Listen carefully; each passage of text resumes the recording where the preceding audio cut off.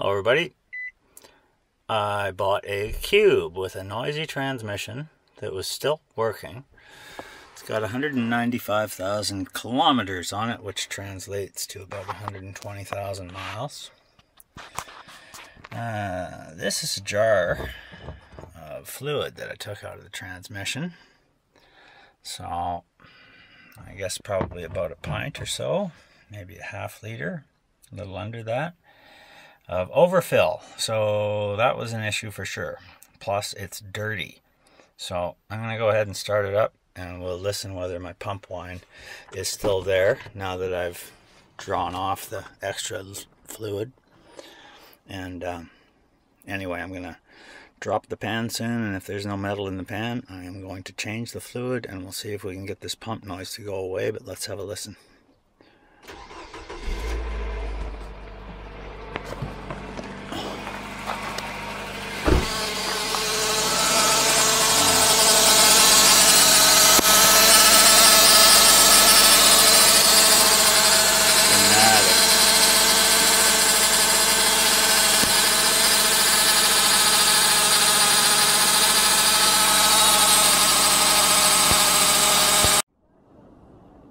Okay, and here is the inside of the pan where I did find some metal bits.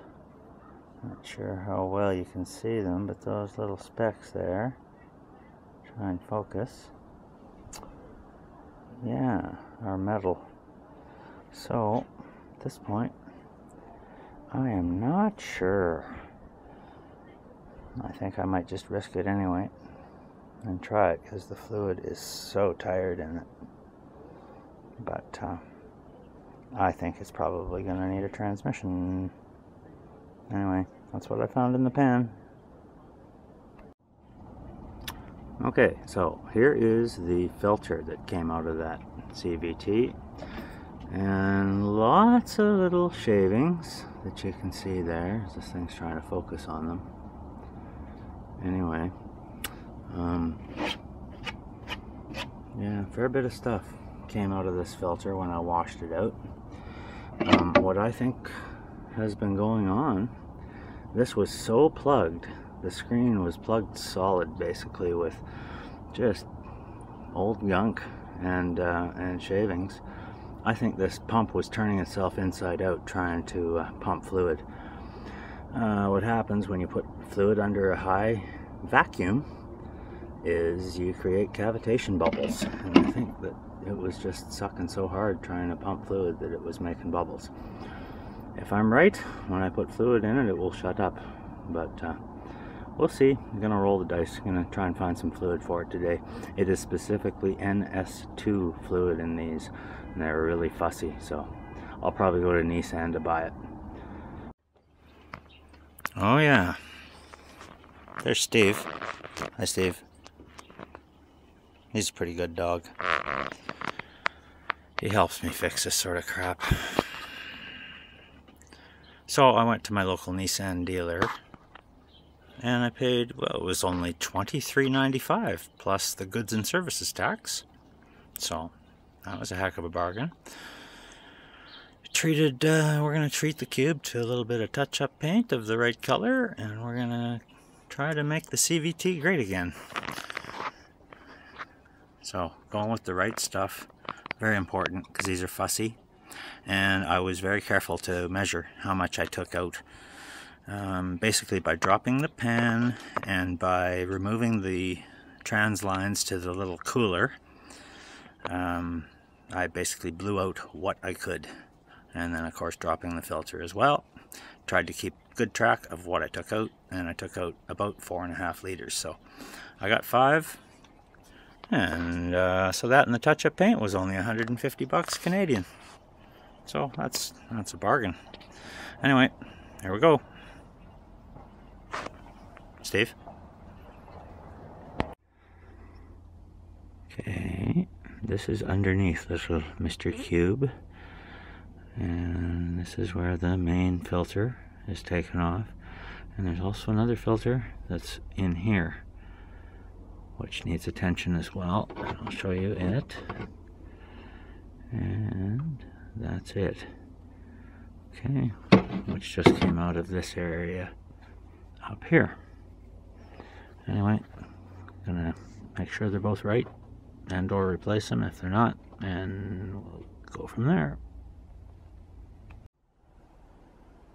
So, measuring what I took out of the car, came to fill up this 4.4 liter mobile jug pretty much to the top. Now, I'm going to put 4 liters in. You can see this little thing here that I've painted silver, a round silver thing. This is the dipstick. I have it turned away from the lock tab that you'll see on yours. There's videos on getting them out. Anyway, that's it. That's the hole down there that we're going to aim for. And hopefully, we'll see. And this is just a picture of the condition of the fluid that came out of it. I mean, it's always going to look dirty, but it was filthy. And what it should look like, what the new correct Nissan NS2 fluid is.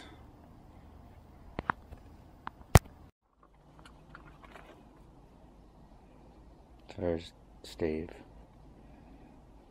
We're sitting here waiting on every last drop of that expensive crap to go into old Cubey here. So, Steve, what's going on?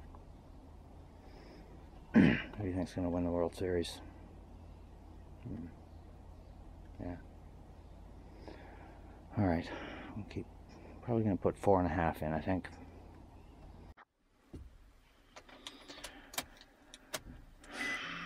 So, here's the moment of truth.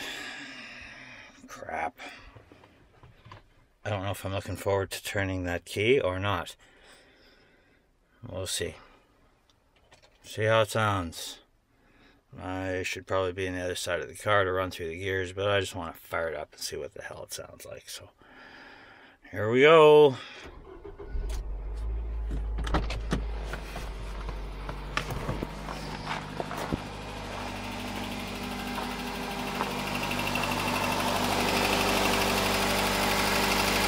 I don't hear any whine. Where's Steve? Steve? Steve?